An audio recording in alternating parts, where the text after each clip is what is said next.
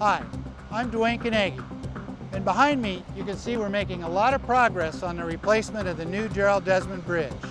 On Monday, June 11th, we will perform the last major long-term detour for this bridge project as we head into the final stretch of its completion. The connector from eastbound Ocean Boulevard to the northbound 710 will close permanently so it can be demolished to make room for a new connector ramp. At that time, you'll exit down to Pico Avenue. We're on the ramp that I'm standing on.